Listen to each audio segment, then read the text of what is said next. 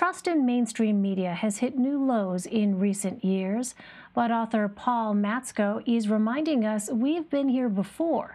His new book is titled The Radio Right: How a Band of Broadcasters Took on the Federal Government and Built the Modern Conservative Movement.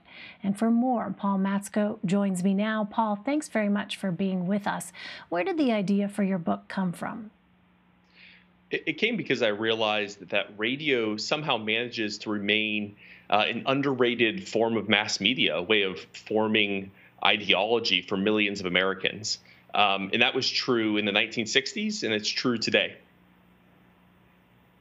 And based on what we know about the evolution of the media over the years, why do you believe the public has lost trust in media today, and what would it take to restore that?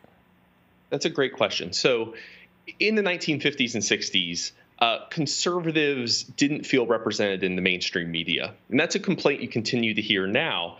And in that absence, that feeling that they weren't being represented by journalism, by the mainstream outlets, they created their own counter institutions. To some extent, those institutions have become echo chambers today, but they are a response to a feeling of lack and of loss. In the 1960s, there was for the first time in American history, a group of right-wing radio broadcasters with a truly nationwide reach and an audience in the tens of millions. Anywhere in the country, almost all day, every day, you could listen to right-wing radio in the 1960s and hear a message about how, well, the Kennedy administration was destroying America, how, liberal institutions were antipathetic to conservatives. And that was different. There had been conservative broadcasters before that, but they tended to be isolated voices on network radio. So in the 1960s, you have this new wave of mass right-wing broadcasting with an audience of up to 20 million people a week. And 20 million people, that's as many as Rush Limbaugh at his peak some 40 years later, despite a much larger national population.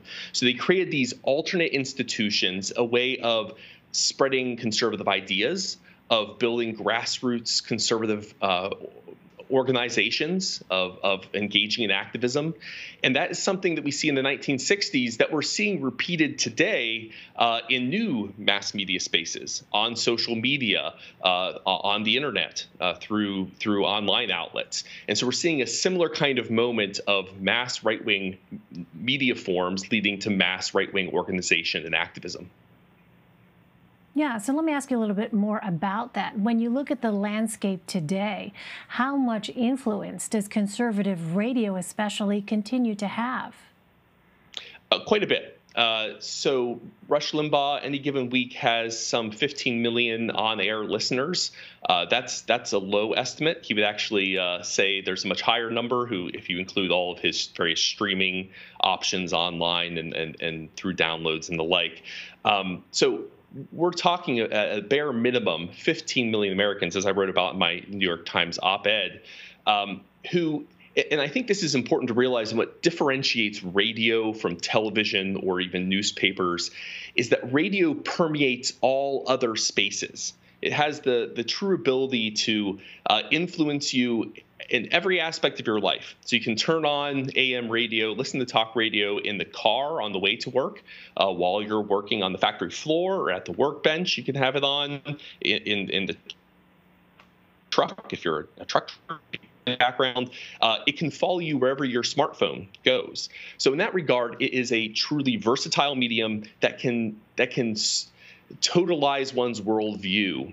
And there's so much of it that besides the top 15 shows, each of which have millions of listeners, there are hundreds of regional shows which might have listeners in the tens or hundreds of thousands. So there's the volume of right-wing radio, talk radio that comes out is astonishing. And so even though the absolute numbers of talk radio listeners is not a majority of Americans by any stretch of the imagination, they are highly motivated. And if you look at organizations like the National Rifle Association, what highly motivated minorities can get done in politics or prevent from getting done, as the case may be.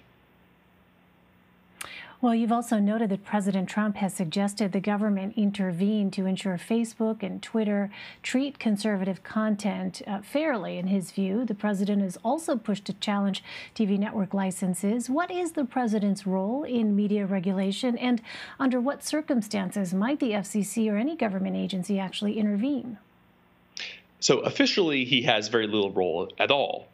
The FCC, the Federal Communications Commission, which issues licenses to radio stations, is an independent agency. However, the members, the commissioners of the FCC, are appointed by the president. And if you want to have a long and healthy future career, it bodes you well to listen to the president and to respond to his requests, official or not. And there's a long history of that being true. In the 1960s, President John F. Kennedy told the head, the chairman of the FCC, keep radio stations fair. And what he meant by that was keep them fair to me. We want to cut down the amount of radio broadcasting that criticizes the administration, using something called the Fairness Doctrine at the time, which was responsible for arguably the most successful censorship campaign of the last half century in American history, targeting right-wing broadcasters. Today, the same thing's true. Donald Trump has technically no authority over broadcast content or over social media content. But it's not going to stop him from trying to place informal pressure on the FCC. One of the ways in which he's done that recently has been proposals to remove Section 230 of the Communications Decency Act. It's a law from the 90s that made the modern internet in its kind of free and fair and open form possible. It protects internet platforms from civil liability for content posted by users. He has proposed junking Section 230, in doing so because he doesn't like the way in which social media platforms have, in his belief, punished conservative voices, have downgraded or algorithmically punished conservative voices. Recently, there was the New York Post article that was pulled by Twitter about Hunter Biden.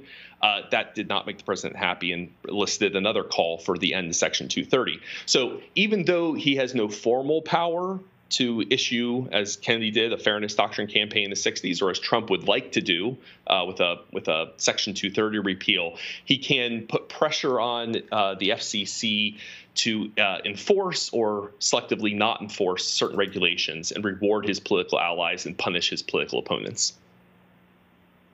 All right, Paul Matzko, really fascinating to see how the conservative landscape as it exists today, the media landscape, the foundations for that were really laid decades ago. Thanks so much, Paul, for your time. Really appreciate it. Thank you.